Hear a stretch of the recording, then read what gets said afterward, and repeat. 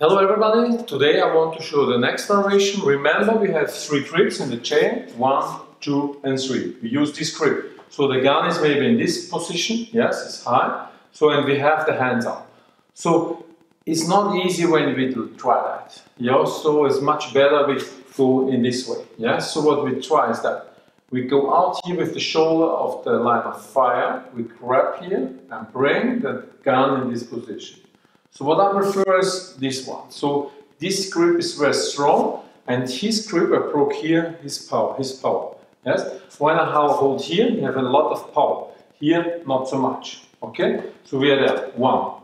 Then I grab here, you see, here's the position, together with this, and twist here, that one. So I give him here, pain, you see, here, and together with this one, I have enough power. So I can hit him direct with my gun and have the right distance for me. Okay, again, the hands are there.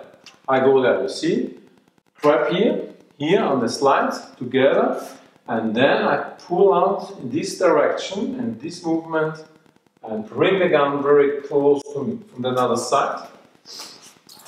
And there, hands up. Then I grab here, you see, where is here, grab here, come there, you see, this position, and then this movement, make that. So when the finger is in, you see, I pull here out the finger, right? Once again, but the training is more safety in this one, yeah, is there. Give here, you see, I stretch here my arm, grab here, it's very easy to try that, and then in this movement, you pull out. I turn here my gun, here, and have here the right way. You can try that same here, when you hold here, and then you go to the outside position, yes? The same, go here, and bring it out here. Yes, once again, it's here, 1, 2, 3, you can punch with that, whatever. So, this is the next variation, the grip 3, from the chain, try that, and have fun.